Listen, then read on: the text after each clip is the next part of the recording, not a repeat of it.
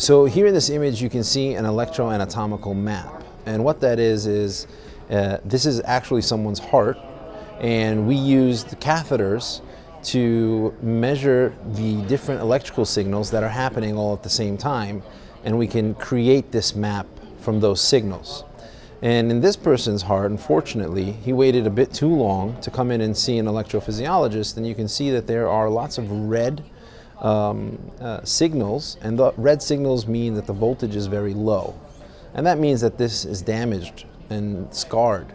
And when it gets to that point, it's very difficult to treat atrial fibrillation, and the success of the procedure itself also decreases,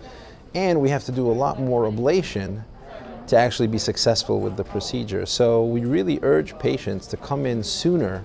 so that if you're in the what we call paroxysmal phase of atrial fibrillation, your success is much higher and the outcomes are much better for you.